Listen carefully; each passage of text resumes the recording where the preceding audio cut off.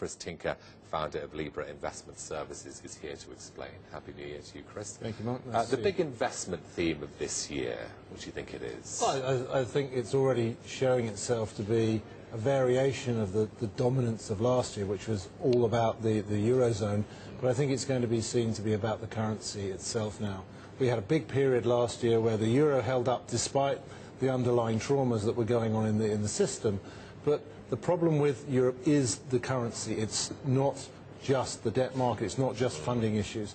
And I think the market now realizes that the one-way bet that's out there is to be short the currency, because the central bank isn't going to intervene to prevent it. It provides the potential of some form of resolution. If the euro goes down against the US dollar, against the yen, against sterling, there is some comfort perhaps for Spain, Italy, etc. from a valuation competitiveness point of view.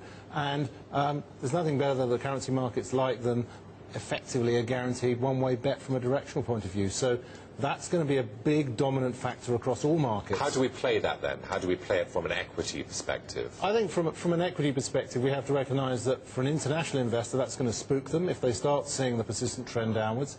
But in the short term, we've already seen strong figures coming out from the United States in terms of the auto sector. That will be an example where I think as the numbers come through, VW and BMW in particular showing some very strong figures coming through for last year. If the euro is declining against the US dollar, we're going to be reinforcing that sentiment, if not that reality, that the competitiveness of some of the strong manufacturing industries in Germany are going to be carrying forward. So there is an element to which the manufacturing exporters will be seen as beneficiaries, but also I think there's a bigger pattern emerging, which is that maybe those persistent short trades in some of the peripheral European markets will now start to be unwound as the focus shifts less to being short the equity market and more being short the currency. Yeah, and I mean your overall thesis is this is not an investment environment, it's a trading environment. That's tricky. Yes, it is. It's not easy. I mean, the point about investment is you have to see value rising across the board if you're going to see a wholesale market rise. The European Stock 600, for example, the way we look at it, it's bottomed out, it's traded to the top of its trading range.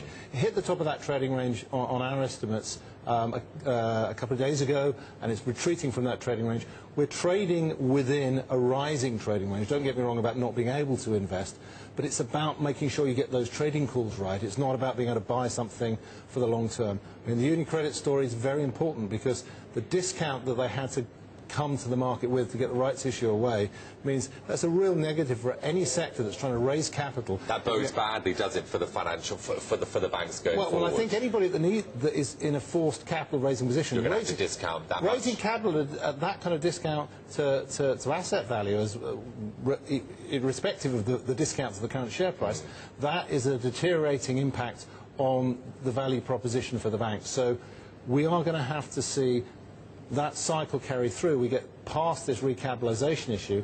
We don't like the financials as an investment. We know you can trade them. They got to the top of their trading range 2 days ago before the UniCredit deal. We were saying you've got to take some money off the table. But on the other side of the coin, you've got some trading opportunities to take profits. And we constantly evaluate markets by saying these are the stocks you need to be trading into, these are stocks you need to be trading out of. You can take profits on value runs that have done very well. But equally, when you get something like the UK house builders right now, they've sold off enough to be immediately interesting to us because there is a value opportunity.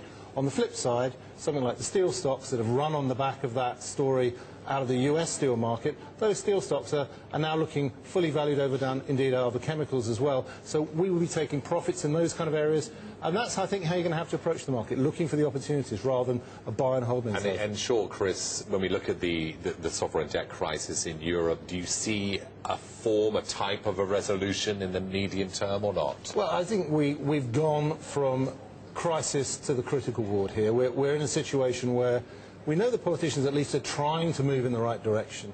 If you want to force the issue, you're never going to find a lot of resistance on the other side because it's a dilemma that they can't quite work out an end game to, but at least the politicians are trying to respond. So I don't think it's going to get any worse, but I do believe that this still is fundamentally a currency, not a debt issue that we have to deal with, and as a consequence, It's going to be the focus on how they respond to currency movements and how they respond to the ongoing pressures about the periphery versus the centre. And I think the big difference that came at the end of last year was the 3-year funding by the ECB. That has changed the game in the way that the Fed changed the game in 2008. This has changed the game to be something about how we manage within what's now a proactive central bank environment, how the tensions build there, as opposed to thinking that we had to force them over the line. Chris, thanks for joining us today. Chris Tinker, founder of Libra Investment Services.